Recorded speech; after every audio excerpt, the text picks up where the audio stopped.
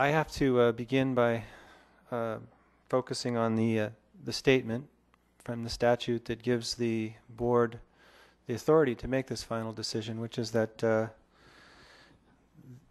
our role is critical in setting the goals and principles relative to instructional materials. I think that's really important.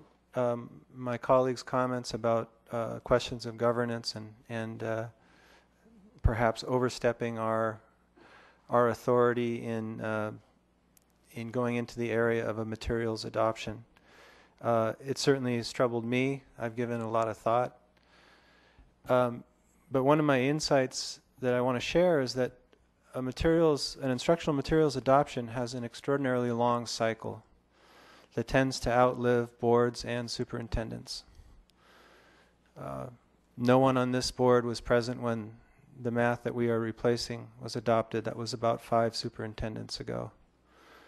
So the call for accountability is very welcome and very important, but it's also very difficult to actualize. Once we adopt, we carry on with the quality of materials that we have chosen, and the limitations of those materials become our limitations for many years. That has certainly caused me to actually toss and turn a bit and really wonder. And I wanted to find confidence to vote in favor of this adoption. And so I focused on the work of the committee and of Ms. De La Fuente, the math adoption handbook that we were given, which I fully commend and share my colleagues' satisfaction with it. It's by far the best that I have witnessed, and it's the 3rd time that I've gone through an adoption. Those prior adoptions gave me pause. I was a rookie board director, and I don't think I realized their gravity. And what has really come squarely upon me is that this is one of the few times when we have a chance to change the direction of the school district's thrust when it comes to instruction. Because in spite of all the insight about the text not being necessarily such an important element, and it in fact does dominate instruction for all but very highly skilled teachers. And I have heard that from principals and from teachers many times. So we can talk about how a good teacher can teach from any text and be successful. Absolutely. But the reality is that not all of our teachers are very skilled teachers. And it's not likely that that's going to change. We are going to be able to move it somewhat, I hope, with professional development and with greater accountability. I look forward to that. But change happens relatively slowly in education. So I thought of my role as essentially checking the references. I have a book. This is my candidate, and I want to make sure that everything that I've been told is factual and can be verified. And so I began with the state's differing positions, which of course everybody's familiar with.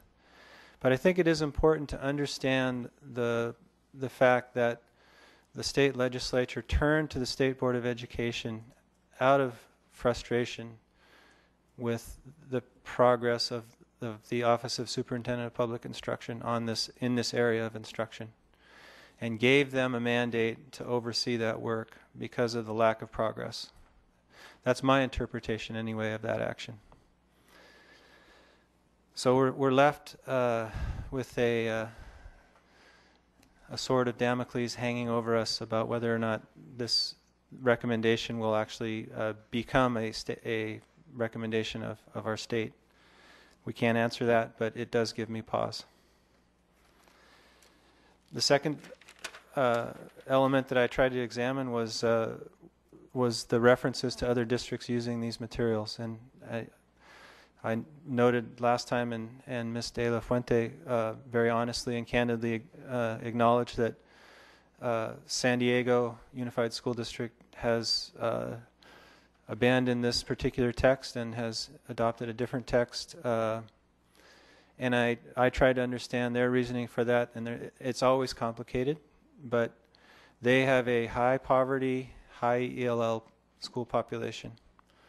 And what I learned in particular was that the text-rich nature of this instruction and the lack of real value as a reference material was particularly troubling, especially when it came to geometry, which was pointed out by several folks in testimony, that geometry is presented as a series of conjectures, and that is really goes against the nature of math instruction for the last many generations.